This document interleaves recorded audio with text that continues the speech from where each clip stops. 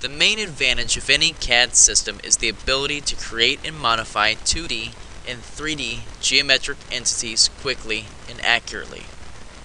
Most CAD systems provide a variety of object construction and editing tools, and so far we've only talked about circle, line, and trim.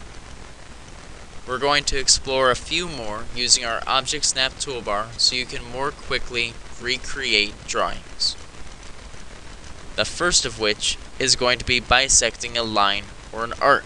So to start, let's create an arbitrary arc at any angle and create a line to connect the two endpoints of the arc. So I'll start with my arc, and I'll go back and connect the two endpoints with a line. Before we go any further, make sure that your dynamic input is switched on, which means the light blue light should be lit up, and that you have your Object Snap toolbar visible. If you do not have your Object Snap toolbar, it is located under Tools, Toolbars, AutoCAD, Object Snap. Next, we're going to select Line from the Draw toolbar and Snap to Perpendicular from our Object Snap toolbar. We can select anywhere on the line that we drew, and notice that as I move my cursor in the graphics window, it will stay perpendicular to the line whether it is touching it or not. Go ahead and select an arbitrary point above the line. Right click and select Enter. Now we're going to use Move. Select Move from your Modify toolbar.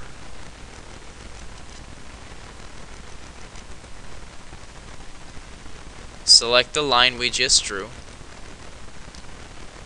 and you can use your spacebar or right click to confirm the selection. Now note your message says Specify Base Point. AutoCAD wants us to select a reference point as the base point for moving the selected object. On your Object Snap toolbar, select Snap to Endpoint, and we're going to choose the end of the line that's closest to this intersection.